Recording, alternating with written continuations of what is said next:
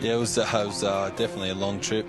The boys weren't too bad on the flight. I personally battled to sleep a bit, but some of the guys actually slept all right, so that was good.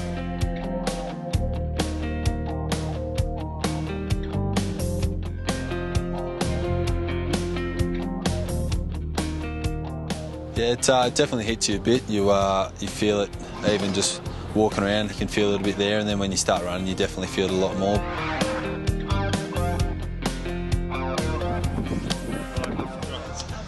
It's going to be great, and we'll hopefully path in the coming months and years. Obviously, the same as everyone, to improve the fitness and the strength and speed, and yeah, just all those types of things, as well as spending a bit of time with the boys, and bonding with the boys can never hurt as well, so it's all good fun.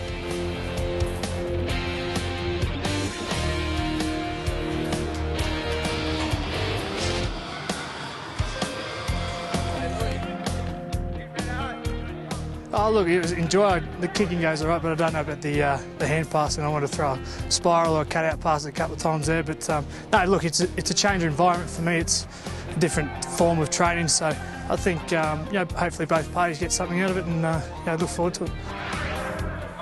Yeah, Joe.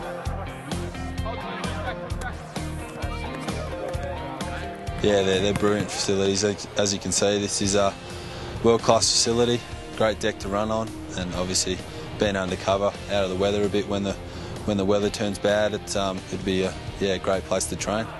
Josh, JB. Take your knee, boys. Hip flexor.